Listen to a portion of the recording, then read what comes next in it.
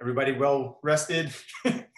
um, yeah, so let's kind of escape the drama and focus on some differential equations. And so the plan for today is to continue working with Laplace transforms. And again, I just want to be clear that this material, chapter 6, Laplace transforms, will be on the very last exam. So that's going to be the only content on the last exam.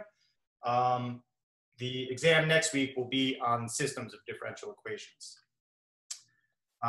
So in light of that exam coming up, I just want to let you know that I put up some exam review materials over here. It's a little bit different than the previous one in that most of the problems I just picked out of the book. So you can refer to the notes for those, and I picked ones that had solutions in the back of the book, so you can check your work on those. So if you want to get started on that over the weekends, that's a good plan. On Monday, we'll review for the exam, and then we've got the exam next Wednesday. So if the exam you should expect will be pretty similar in format to the last one. I think I will make it a little bit shorter this time, since yeah. So, but otherwise it'll have the multiple choice followed by the show your work part of the exam. But we can talk more about that on Monday. And just the last announcement is I just want to remind you, tonight we've got this math advising event from 5 to 6 p.m. That's on Zoom, and that announcement is in campus. But if you have any questions about that, let me know. Okay, so I guess while we're here, let me open up the quiz that you guys had for today and see if there are any questions about this. So were there any questions? Okay, so we need to make that S positive so that the negative NS is negative. Yeah, so the main point here is that when you're dealing with an exponential function, it will, and you're taking the limit of it as its power goes to infinity, then as long as the power of the exponent is negative, that would converge. If it's positive, then it wouldn't converge. Yes. Let me write that up on an iPad in a sec. When we're proving these for ourselves, like on the tests and stuff, do we need to do L'Hopital's rule? If we have time, I mean, we probably should, but could we, is it sufficient to say e to negative infinity is 0? Heads to 0? Like, you wouldn't need L'Hopital's rule to prove that. Okay. So L'Hopital's rule you would need if you had like an infinity times a 0 or something like that. But let me write this out. So if you're just calculating the limit,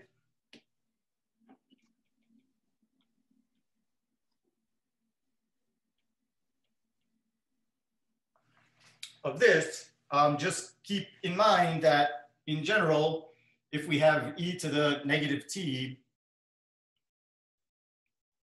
the graph would look like this. If we have e to the positive t, the graph looks like this. So as long as the power is negative, as it goes to infinity, it's going to converge to 0. So yeah, if you want to justify this, you can say it's going to equal 0 as long as in this case, s is bigger than 0.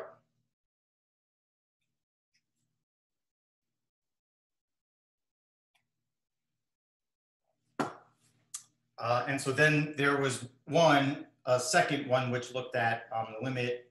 I don't remember exactly what it was.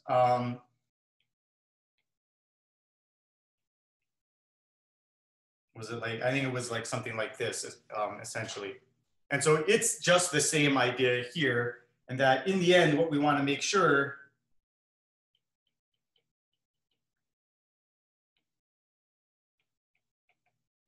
that the power is negative, or else it wouldn't converge. So we know that that part is positive. So if I want this product to be negative, then I would want this to also be positive, right? Because I would want negative times positive times positive. So in this case, you would want to check. You just want to make sure that s minus 2 is bigger than 0. So that's where any value of s that would be bigger than 2 would work.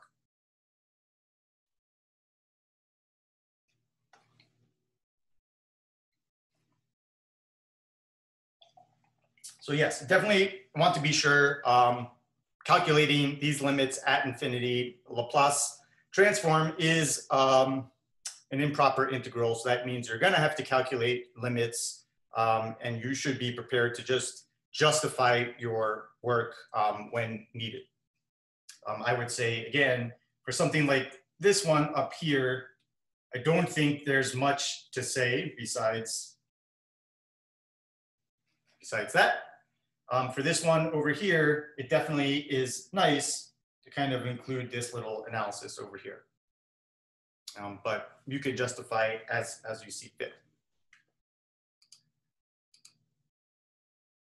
So yeah, there was a question about n, and n is the thing that's going towards infinity. So n is positive and approaching larger and larger and larger positive numbers. Yeah, so that's why we know that this part over here, n is positive. So that's why we want to make sure that this piece is also positive. Okay, any other questions? And so then we did one of these together last time that was a little bit trickier, calculating the Laplace transform. And on the quiz, I think you had something. No, did I ask you to calculate a Laplace transform? I can't even remember. No, I did not. Okay. I think I asked you what is the Laplace transform, and that's given over here. So the really important thing, again, to keep in mind is we're starting with typically a function which is a function of time. And then when we take this Laplace transform, we're integrating that with respect to t. So t is our variable, and this s is denoting like an arbitrary constant. So in the end, we'll see after this step, the t's should go away, and what's left is a function of s, and that function is what we call the Laplace transform. So when you're calculating these, kind of step one would be to write out the definition. So I'm taking the Laplace transform of the constant 2.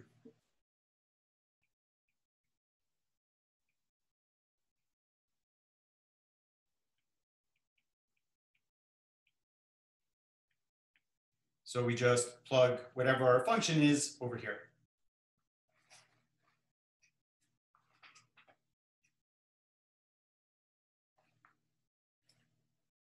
So let's kind of set it up.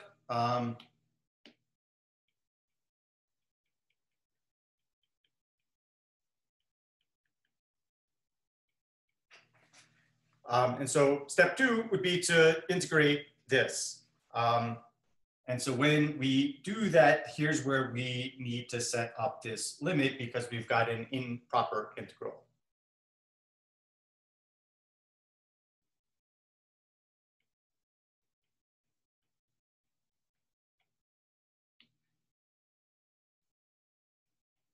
Okay, and again, our variable here is t. So that's the only thing we're going to treat like a variable.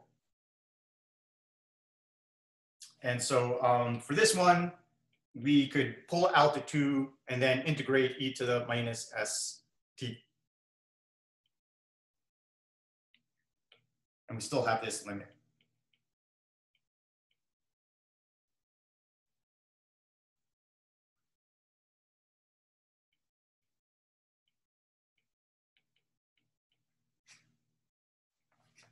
And so you can kind of verify that that's what we would get at the integration stage. And here, to go from this step to this step, we're doing integration by substitution. technically where u is equal to minus st.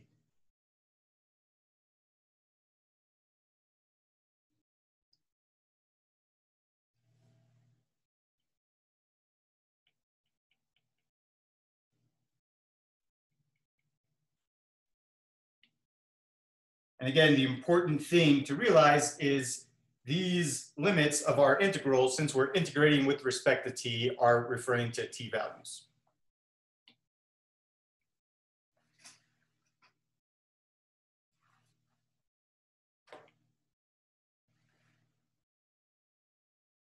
So after this integration step, what we've got is the limit for the upper limit as n goes to infinity of minus 2 over s e to the minus st, and then we would subtract what we get when we substitute t equals 0 in other words, getting the lower limit. And that would just give me minus 2 over s. If I plug in 0 for t, this part right becomes 1, and what's left over is this. So you should expect to have some s's floating around here. And at the stage after we take the limit, we shouldn't have any t's left over. So you just might want to keep track of that when you're going through this work. Okay, any questions?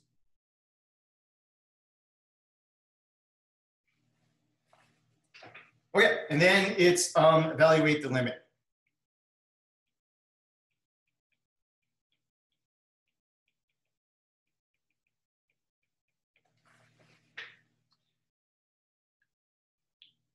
And so for this one, we could use L'Hopital's rule.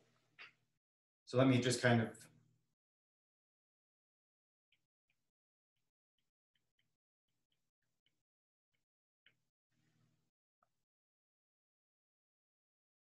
just add this below.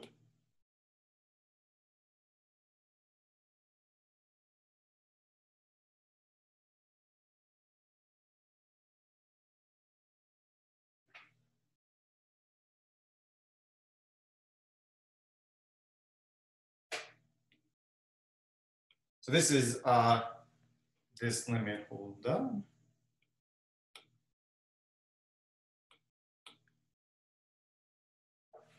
That we'd like to calculate. Ooh, I messed up someplace, right? And let's see where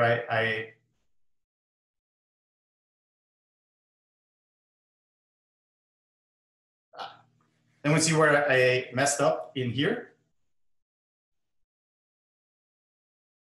You replaced, you dropped the n, right? Yeah, that's right. I should have had an n over here because what we're doing is we're plugging in these values into t in our expression. So that looked weird to me when I was setting that up. I'm taking a limit and I didn't even have an n in that expression. So let me just say at this stage, you should have no t's left over.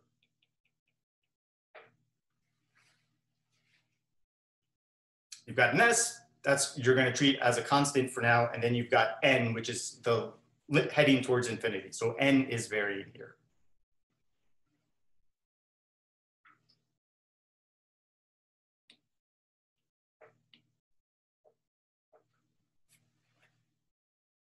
And so now, just like we did with the integral, it never hurts to just kind of look at what's going on here and recognize what thing is varying and what things are constant. And so since this piece over here is independent of n, it's a constant.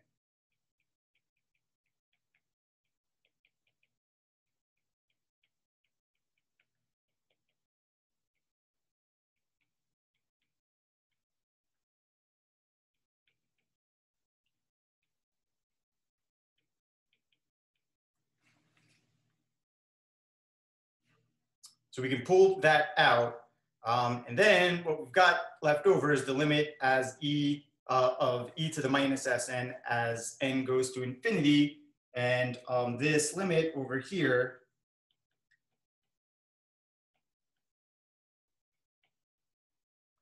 is equal to 0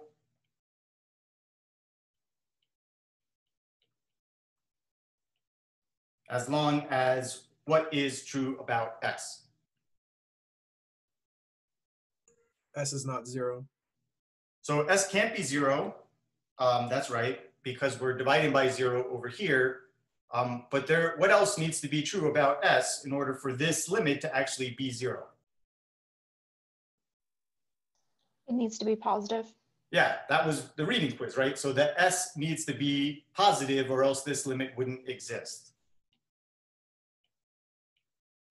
So I should say that, like, technically, this limit would exist if s was equal to 0 because this would just be 1. But we don't want to include 0 here because exactly we're dividing by s over here.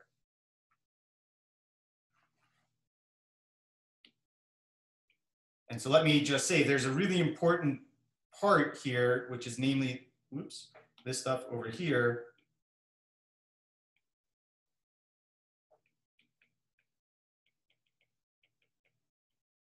So the limit will converge only for certain values of s.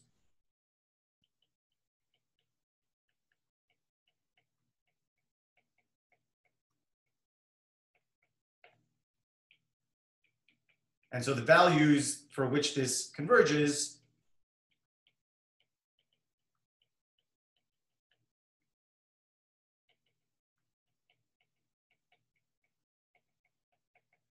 that tells me the domain of the Laplace transform.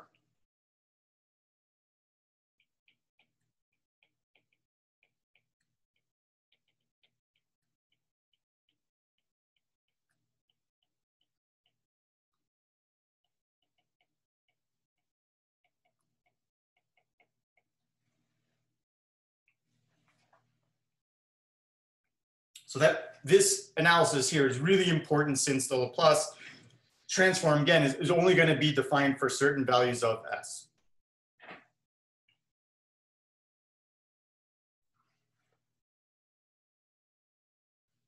So any questions about that? And nobody likes limits, I think. That's usually people's one of their least favorite parts about calculus. However, there is no calculus without limits. So that's really, really important. And it is important for you to show this work over here because we need to know what the domain is.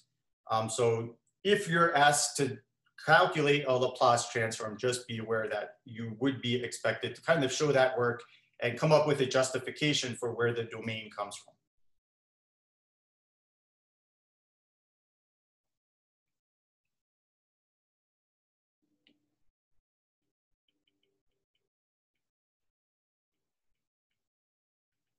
And so when you calculate that limit, it's going to be important to pay attention to the domain. So in this case, what we saw is that limit went to 0. And so all that's left over is this stuff over here.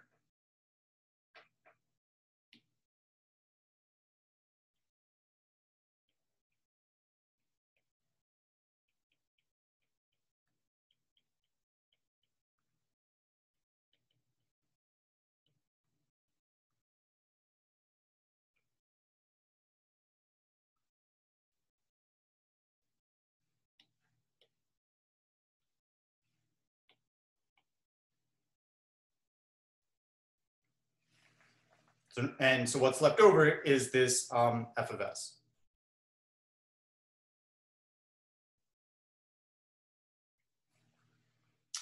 So just to use this language over here, we would say f of t equals 2, and f of s equal 2 over s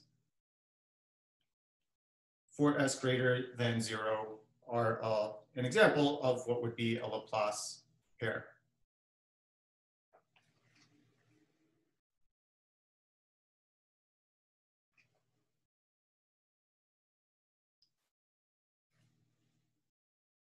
All right, any questions?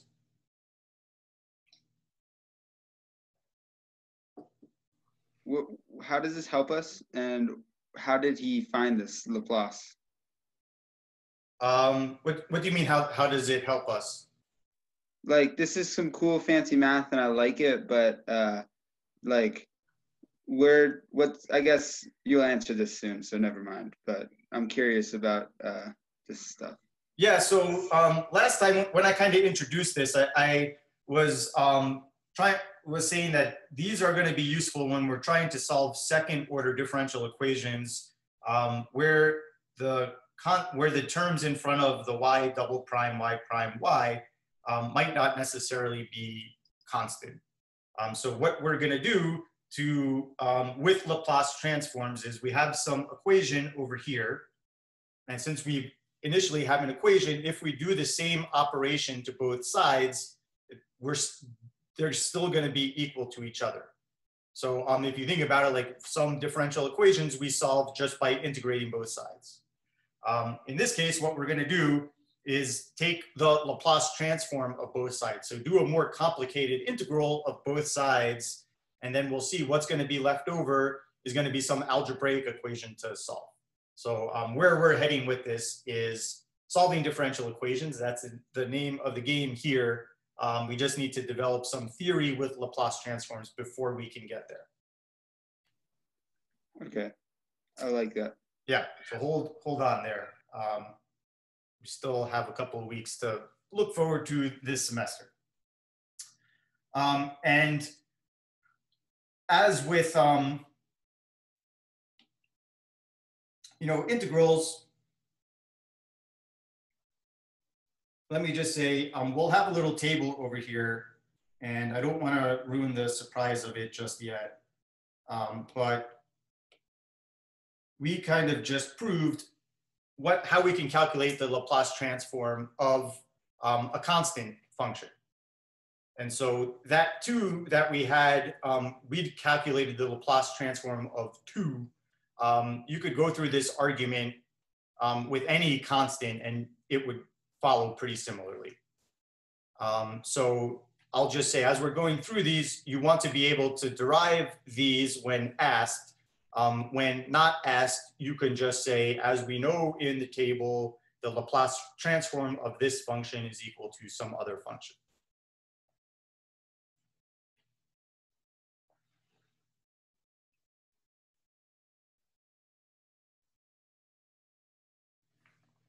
Okay. Any questions?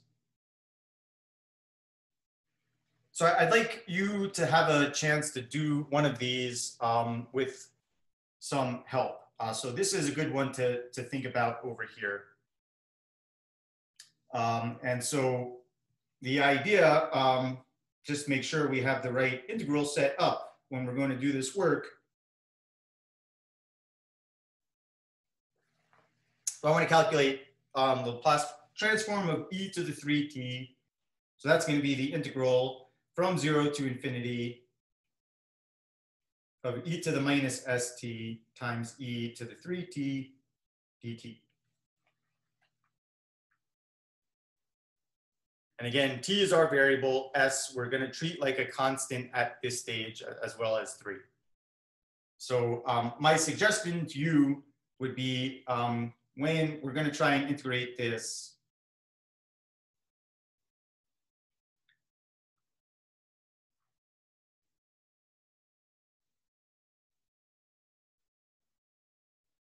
might be to kind of group these two exponentials together.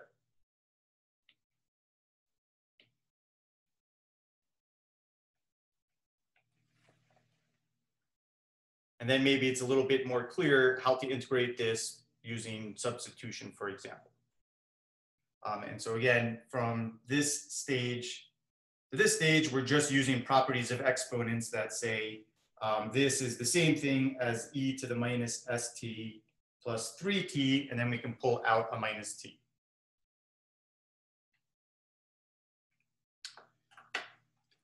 Okay, so any questions about how to try and proceed here? So in your groups, I'll kind of float through, but it's great when I pop into a breakout room and I don't see black screens and muted buttons, but there's some discussion going on. So pay attention to how you're integrating this, and then pay attention to how you're evaluating the limit, and pay attention to what the domain is. Those are some key things to think about. Okay, so good. Checking in with the groups. I think everyone, all the groups came up with the right answers. That's great. So here's kind of the first part of the process after we set up the integral, evaluating it. You should have got something like this after doing U substitution in this stage. And then when you're calculating these limits, this was like reading quiz question number 2, right? Is, okay, what is the, for what values of S is this thing gonna converge? And we would just wanna make sure, in this case, this is going to go to 0 as long as S is bigger than 3.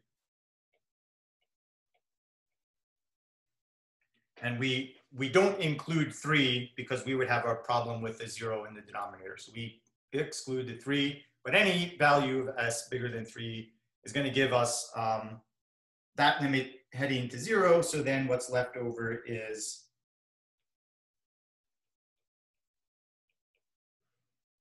just the 1 over S minus 3 for S bigger than 3.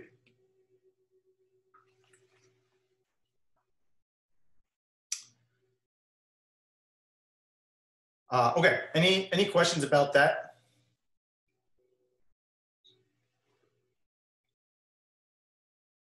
So let me kind of come back to our last page over here. So this gives us a second shortcut. So now we know how to calculate the Laplace transform of any exponential. And again, there was nothing special about the 3 in that process. It would work very similarly for any constant A. But here we do have a domain that we need to pay attention to. For the trig functions, and there's a reason why we're paying attention to exponentials and trig functions in particular, is we've seen these things come up when we're doing second order differential equations. So we're going to want to think about how we can take the inverse, or excuse me, how to take the Laplace transform of these. So for the cosine, if we just leave the B general in here, I don't want to go through this whole process, but I do want to just kind of indicate how you could do it. So for this one, you actually have 2 iterations of the integration by parts. And after you do the second integration by parts, I'll just say, I'll put up the solutions, but the method that you'd want to use here is what's called the boomerang method. So I'll just say, like, after you apply integration by parts 2 times, you're going to wind up with something that's very similar to what you started with, and then you can kind of move some terms around. But the process here would be, we integrate this, and after the integration stage, you're left with the following limit. And when we're evaluating this limit,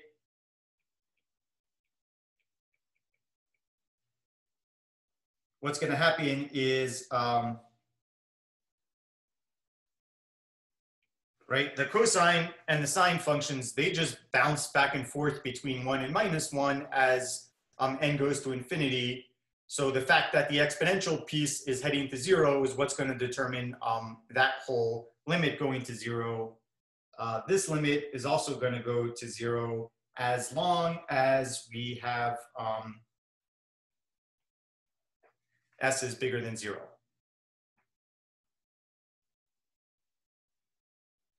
So what's left over after all of that is just going to be an S, since we still have this piece over here.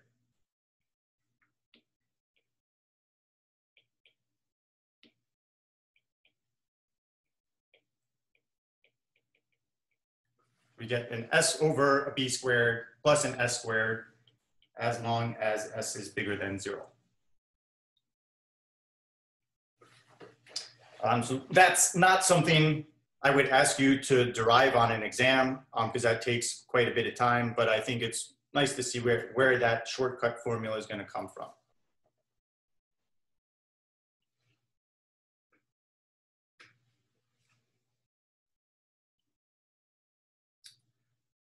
So to come back to our table, oh, I skipped that one.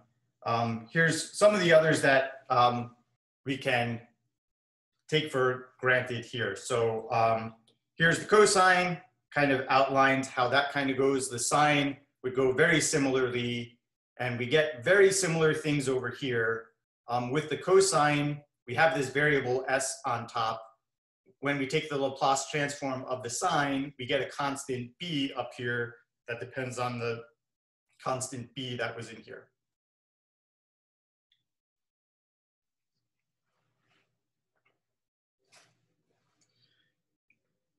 So let me just say, you are welcome to use all of these shortcuts without justifying anything, unless the problem asks you to derive it from the definition of the Laplace transform.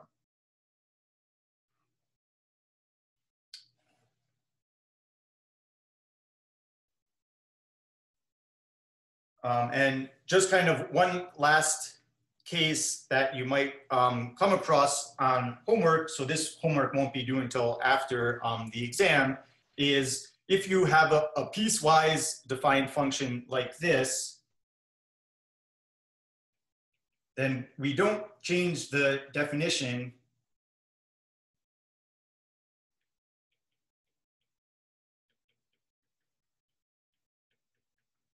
It's just that this function is defined differently for different values of t. So we would split this up into from 0 to 2.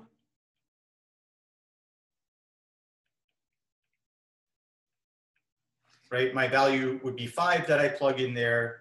And then I'm going to add to that when I integrate from 2 to infinity of e to the minus st, in this case, e to the 8t dt.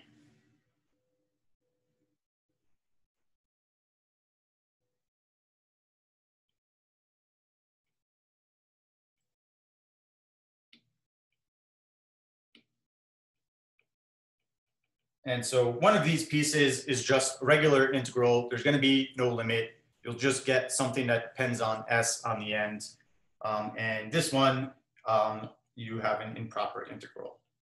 So for that piece, you are going to have some limit that you would need to account for.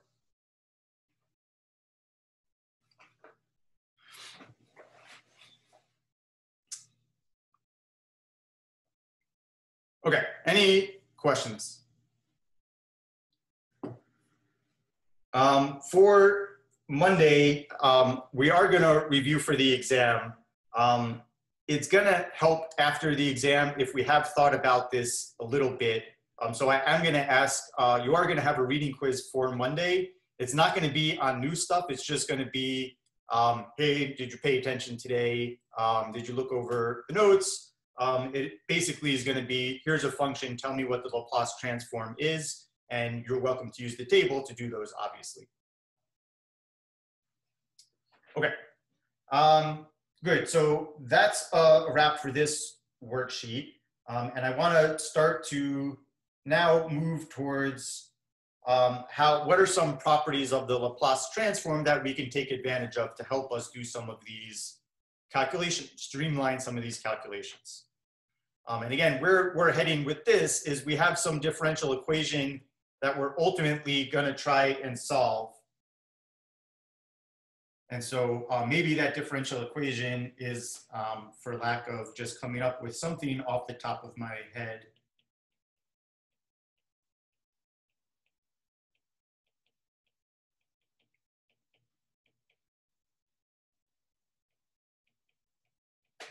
you know, we have some differential equation that we want to solve.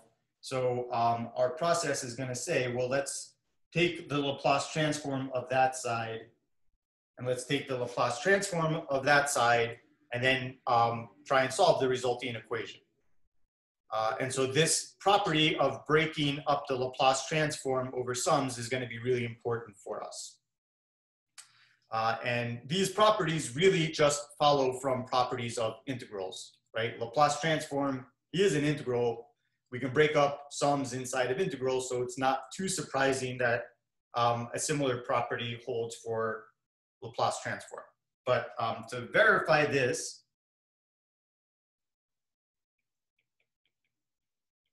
we can do a little proof here.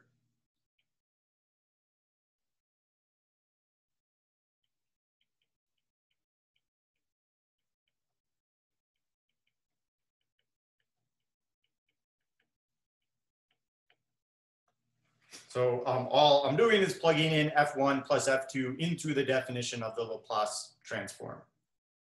And seeing what we're hoping to get to in the end, though I don't want to assume this is true at this point, what seems like a reasonable thing to do next?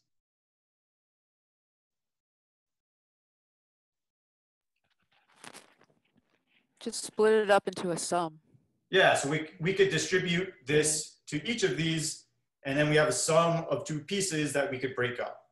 So I can't break up this product, but we can break up sums. And so if I want to kind of go through all of the steps carefully here,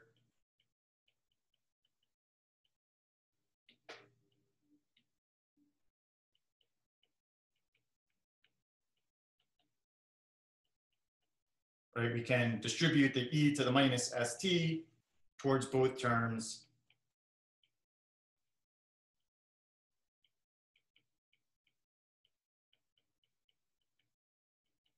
And then we can use this property of integrals that this breaks up.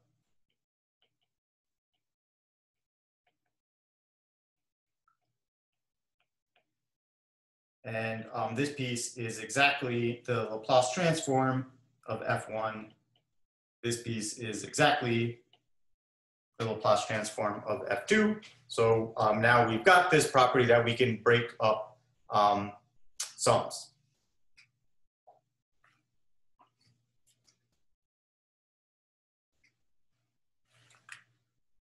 Any questions?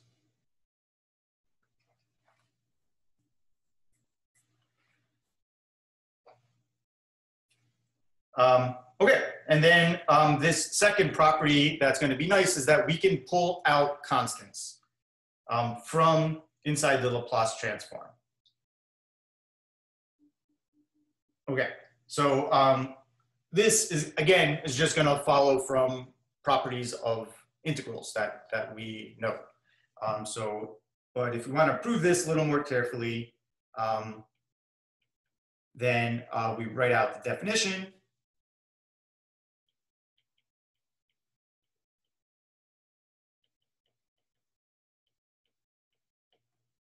And then we can just pull out the constant c.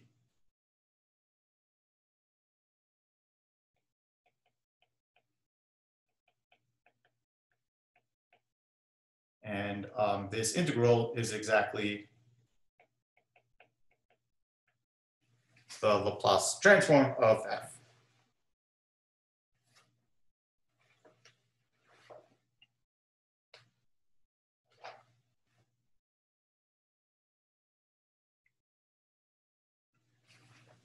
Okay, any questions?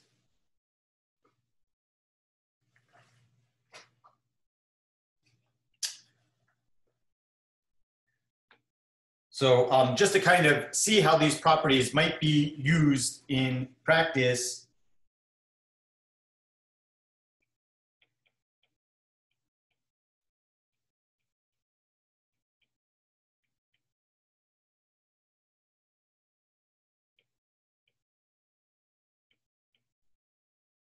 okay, if I wanted to calculate this Laplace transform, and all the problem says is evaluate this, then you're allowed to use that table of shortcuts. So you don't actually need to plug this in and calculate this horrible looking integral. Instead, the work that you should show for something like this would be to show how we're using these properties. That would be good to see.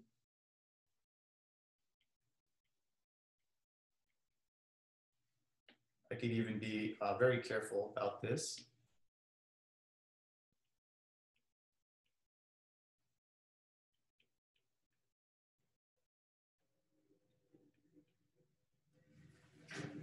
So there I just broke up the sums and differences and pulled out the constants. And now we could refer to the table.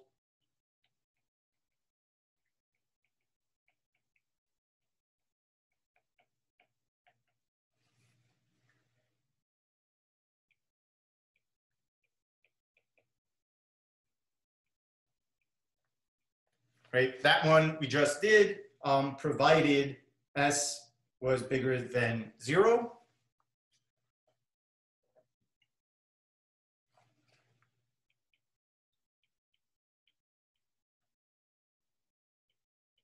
That one we did as well. We showed that we're going to get 5 over, we did 2, right? We got 2 over S. Here we would get 5 over S, provided that S was bigger than 0. And then this last one we just did as well, which gave us 1 over S minus 6, provided S was bigger than 6.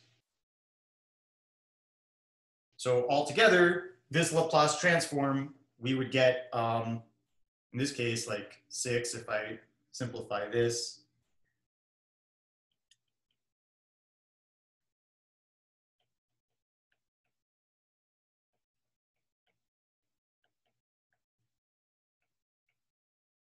And what's important here is we have all of these different domains, so we want to make sure that this is defined, that the Laplace transform is defined for all of those pieces. So we take the intersection of all of those domains, which in this case would be S bigger than 6.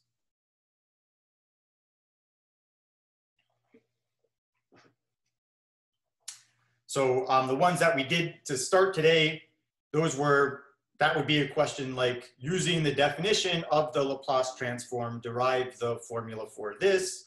Otherwise, if you're just asked, find the Laplace transform of this, then the idea is to use some properties and the shortcuts on the table, and not actually, we didn't integrate anything here. You shouldn't have to integrate anything in that case.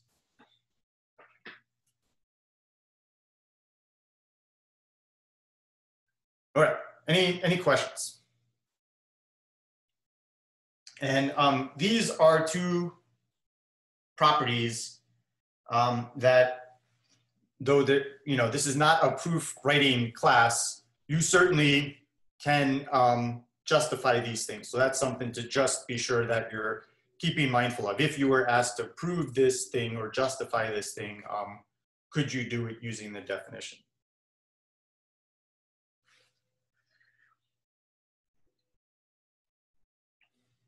Okay, so I think, yeah, this would be a good place to stop over here. So let's take a look at these, one more property, and see how we can apply that property to this example. And then we'll call it a day. So here's a property that says, okay, what happens if we take the Laplace transform of some exponential function times f of t?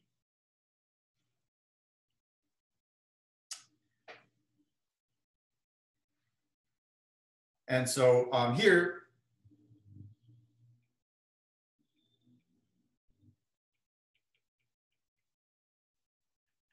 a good first step is always write out the definition.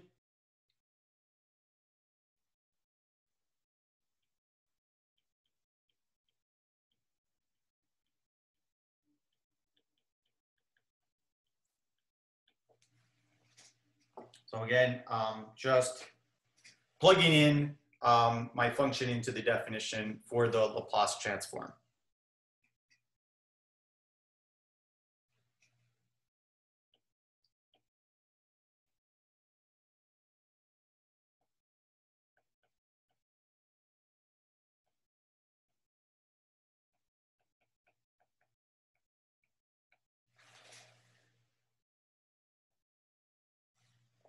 And so again, just kind of using properties of exponents, we could rewrite it like this. And so here we are. Here's the goal. We're trying to show this. Any thoughts on what we might do here?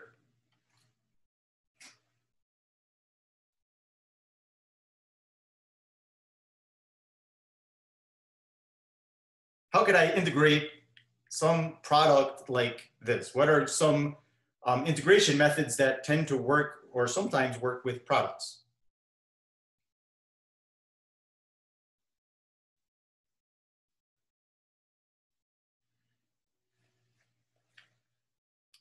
Still have integration by parts. Yeah, great. Yes, I was slow opening up the chat. So yes, thanks for all those. Yes, we would want to use integration by parts here. And so what we could do is, well, let's let u equal I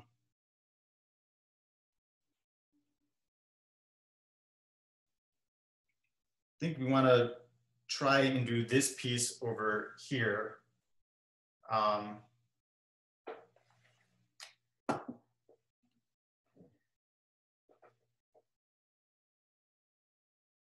No, let me flip that around.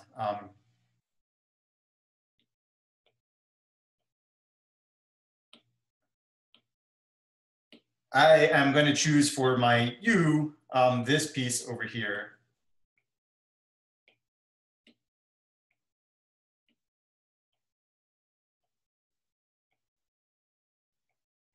I can choose that stuff as my v prime.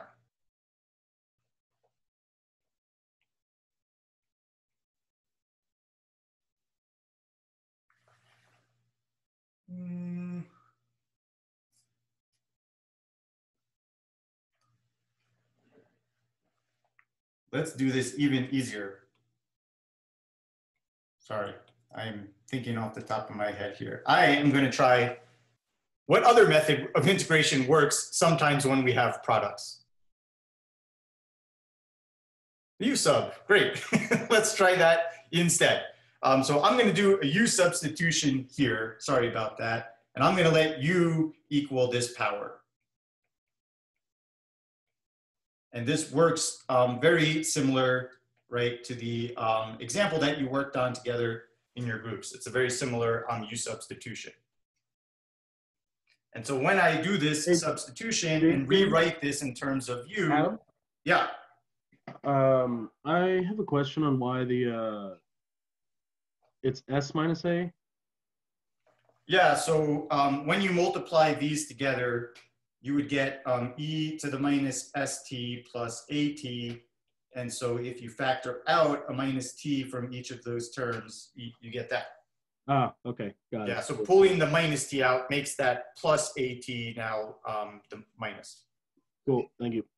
Yep. Okay, and so now we're going to integrate this, or at least set this up in terms of u. So I've got e to the u, and I'm going to have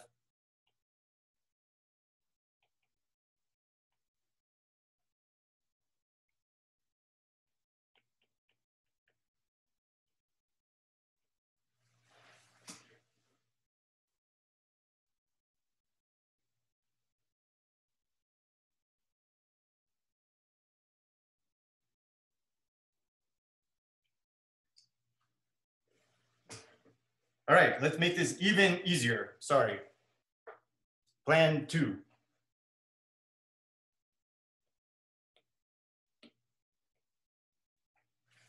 Let's just try that. So this is not going to even be a u substitution. I'm just going to introduce a new variable here. Sorry. And what's going to be nicer about this is let me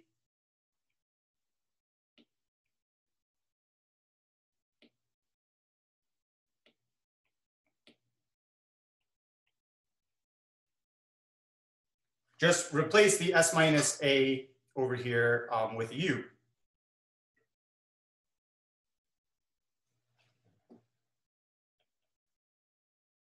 So I've got minus t times u all times f of t dt.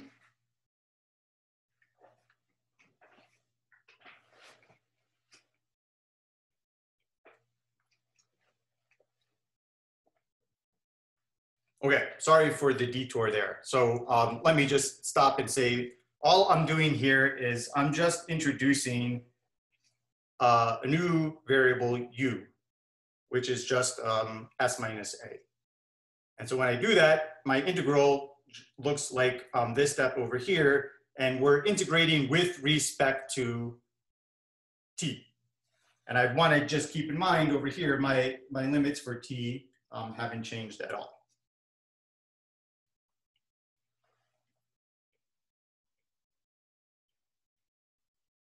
And notice this is exactly the definition of the Laplace transform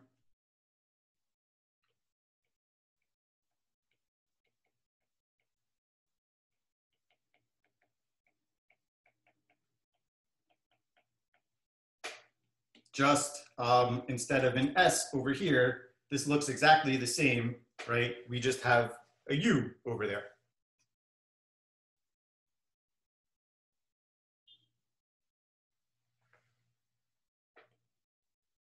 And so then let's just, ultimately, we would like to write this back in terms of our original variable, which was S. So now doing a substitution gives us S of minus A.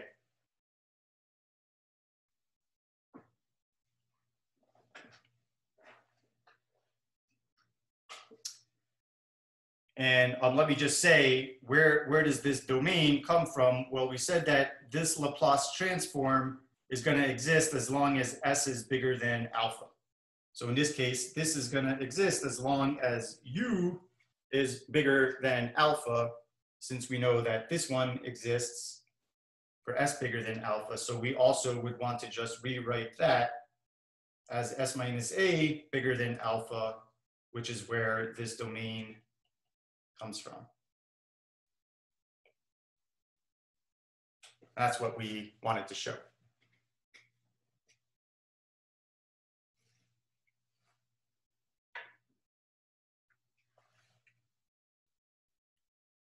So what the big result here is, what effect does this multiplication by an exponential have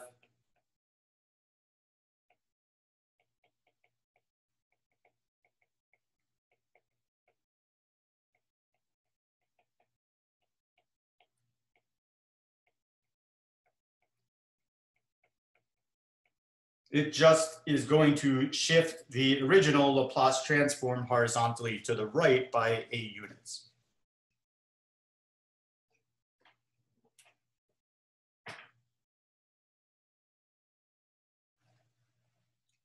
And so let me just say, in addition to like this table of Laplace transform shortcuts that you have, right, it might also be helpful to keep a running tally of properties. So when you're trying to use this property, say to answer question 2, you're welcome to say, we're going to use this property to evaluate this Laplace transform, and you don't have to verify that the property works.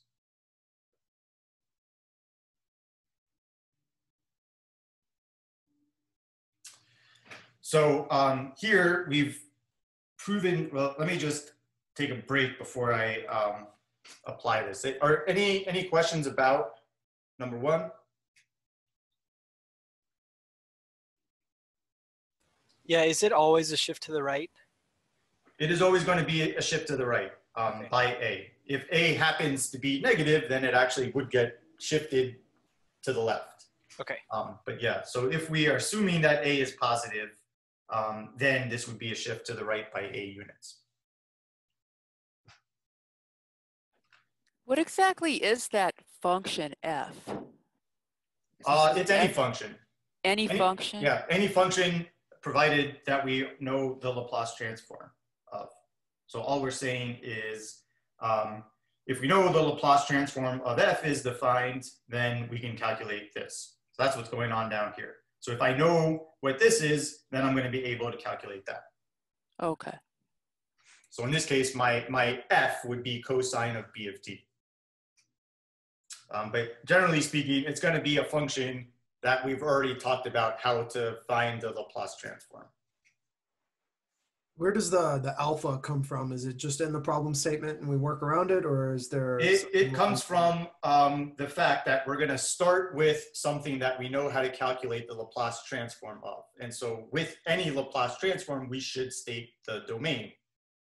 So why don't we just, let's do an example, and then I think it will illustrate some of these questions. So if I'm trying to work on question 2, and we can now use the fact that we know this.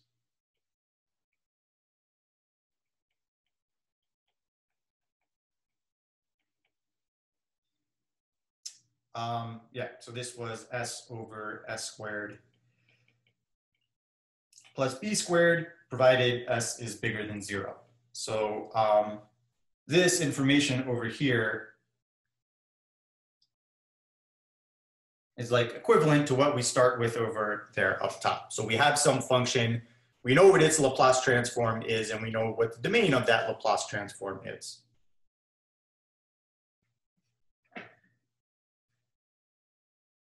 So over here, we've got our function f of s is exactly this s over s squared plus b squared.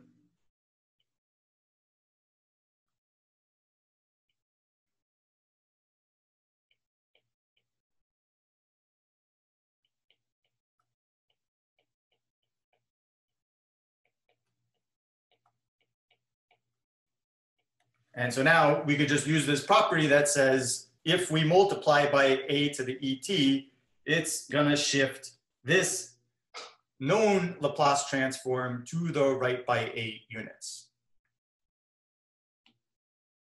So all I'm gonna do is replace every s with this, with s minus a.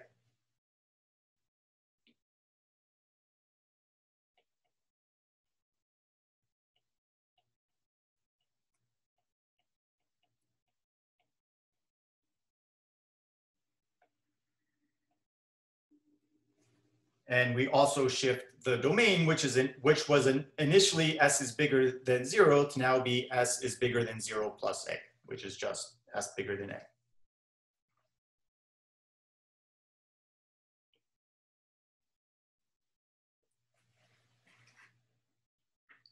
So that would be the work required for something like that.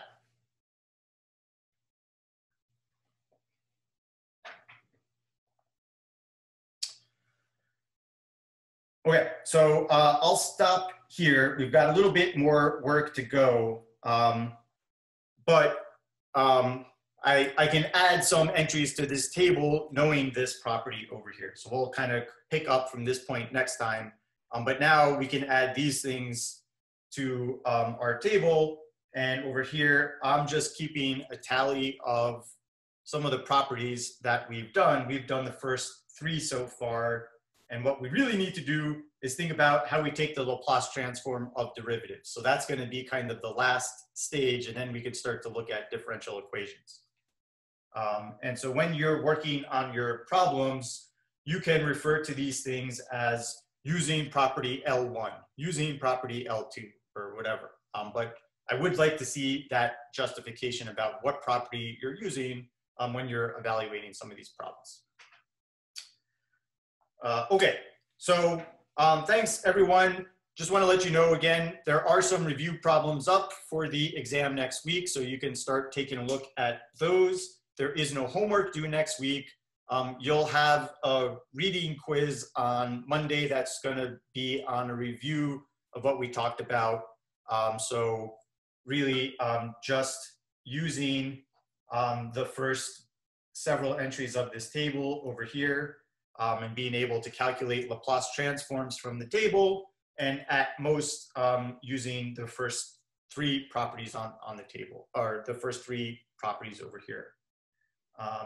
And then in class on Monday, we're gonna take a look at material that's on the exam, review for the exam, and then we'll pick up after the exam with this stuff again.